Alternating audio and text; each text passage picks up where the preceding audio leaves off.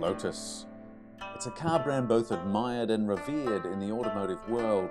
Steeped in British motorsport history, it was started by motorsport enthusiast Colin Chapman, who had a simple philosophy: simplify, then add lightness. Lotus say that ultimately the only way to truly understand a Lotus is to drive it. So, let's get on with it, shall we?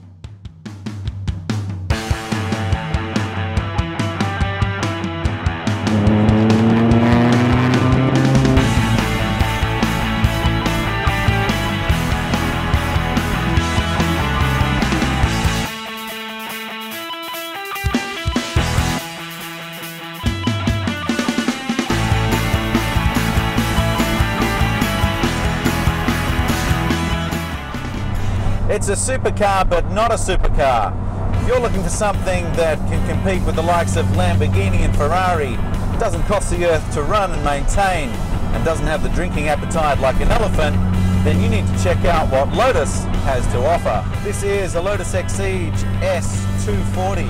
The 240 refers to the amount of horsepower that we have here behind that very thin piece of perspex behind me. Power to weight ratio in this car is off the hook. This car only weighs 944 kilos. Okay, with me in it, it weighs well over a ton, to be honest with you. However, let's not dwell on that. But the car has an amazing 1.8 litre supercharged 4-cylinder engine supplied by Toyota, surprisingly enough. But from that engine, it powers out 240 brake horsepower. Now, when you combine that with 944 kilos, that's some serious performance. 0 to 100 in 3.8 seconds, which definitely competes with Ferraris and Lamborghinis around the tracks. That's supercar territory. Man, you can hear the crackle of the engine here. I'm only going 100 kilometers an hour or just under, just to accelerate up to 100 kilometers an hour for the sake of the viewers.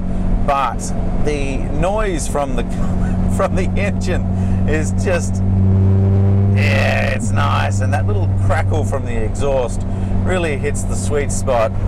The air for the supercharger is supplied by one big scoop on the top of this roof, and it's sucked straight through directly into the supercharger that's bolted onto the top of the engine.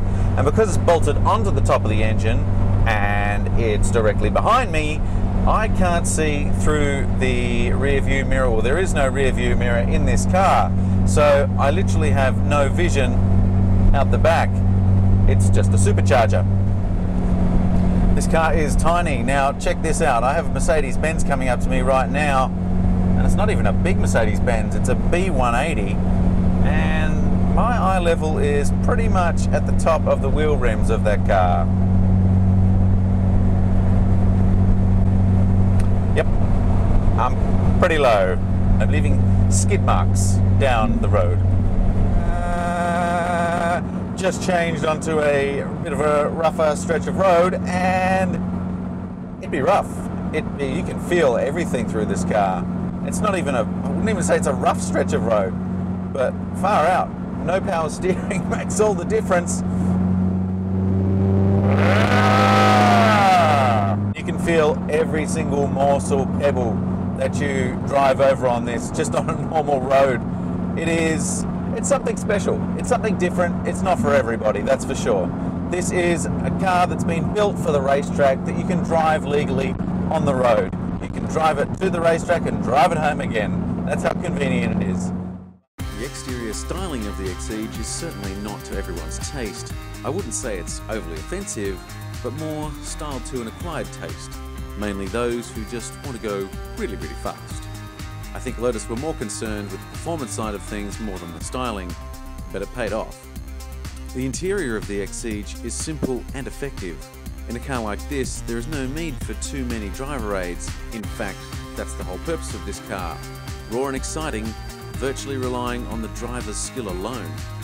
Stereo and air conditioning are about all you get in terms of interior features, and the obligatory fire extinguisher for those racing mishaps. The exhaust sits centre to the car, offering an ear-splitting engine note. But would you look at the size of that diffuser? It's no wonder the car handles like it's on rails, as this helps increase grip, reducing aerodynamic drag. Getting in and out of the car is no easy task either, especially if you are tall. I literally had to fold in half to get into the driver's seat with the door swung fully open, so good luck if you have a car parked right next to you.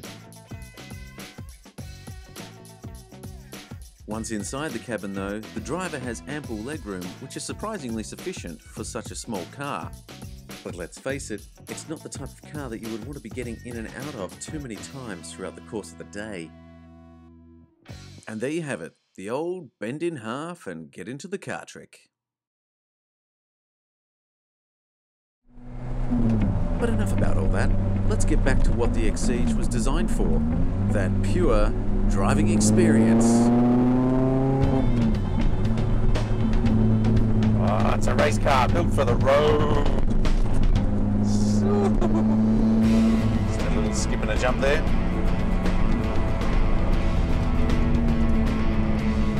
The more you drive it, the more confident you get. But you don't want to get too overconfident, because I reckon this car will take you to pieces if you do. You've got to find the right balance and the right level of respect for it, and you're in for a whole lot of fun.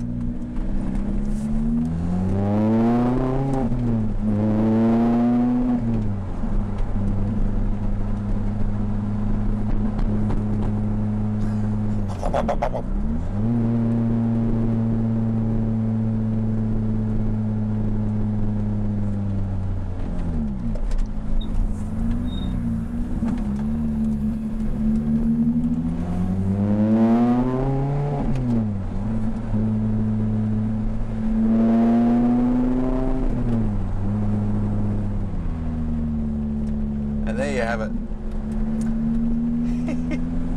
There you have it.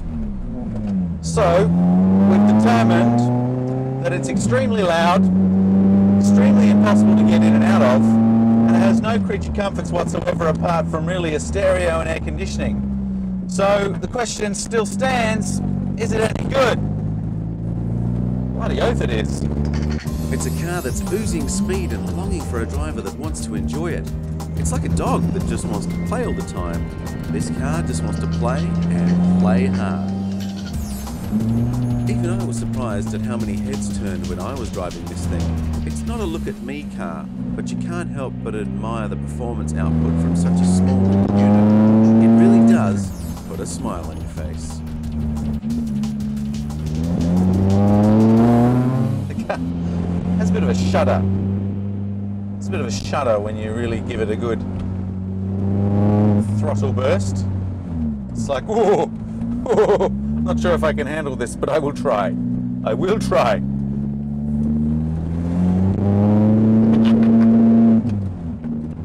Yeah, baby. It's fun to the max. That's what this is. It's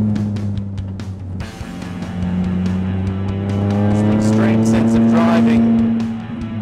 It's loud, it's brash, it's noisy, it's unnecessary. It's wonderful.